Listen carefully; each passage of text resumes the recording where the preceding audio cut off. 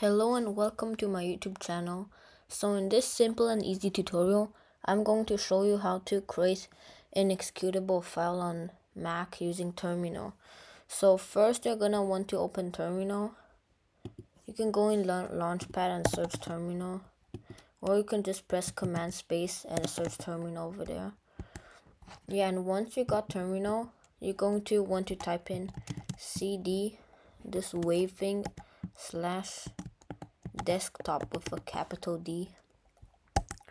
Then you want to type in nano and the name of the file that you're gonna want to have. I'm just gonna call it demo. Oh yeah, and make sure that you have this quotation mark thing, and then add in executable. Then you're gonna see that it opens a cool window thingy. Yeah, so over here is where you just type the commands that you want the terminal to do. So in this tutorial, I'm gonna let the terminal say hello. Yeah, so just type in say hello and then kill all terminal and with a capital T. Yeah, so this short script just gonna basically open a terminal and then make terminal say hello and close terminal.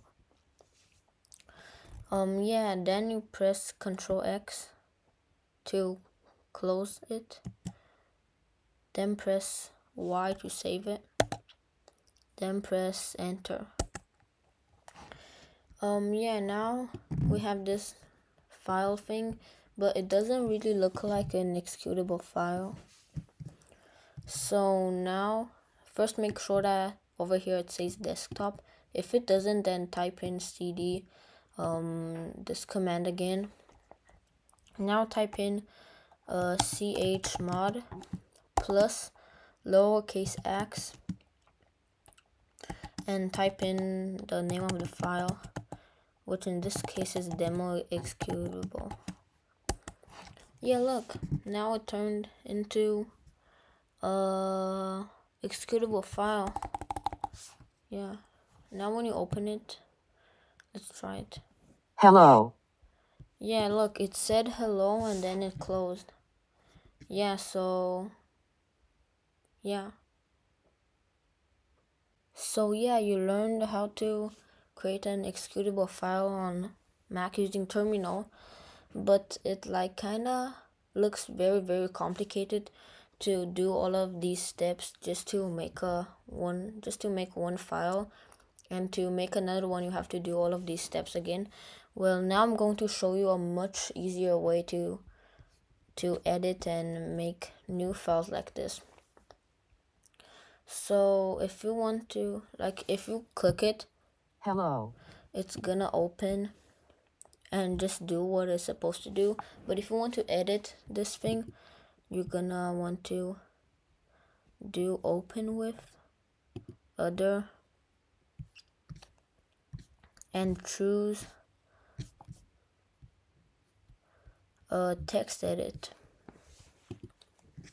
Then you could see all the commands inside it. So if we want to add another command or edit it, like hello world, for example, save it. And now if you do open with terminal, in my case it's default, but on your computer it might turn into text edit, I don't know. So just make sure that it's opening with terminal, then open it again. Hello, world. Yeah, so now we just edited it and updated its code. Yeah, so that's basically how you do it. Yeah, and thanks for watching. If you enjoyed this video, please consider liking and subscribing.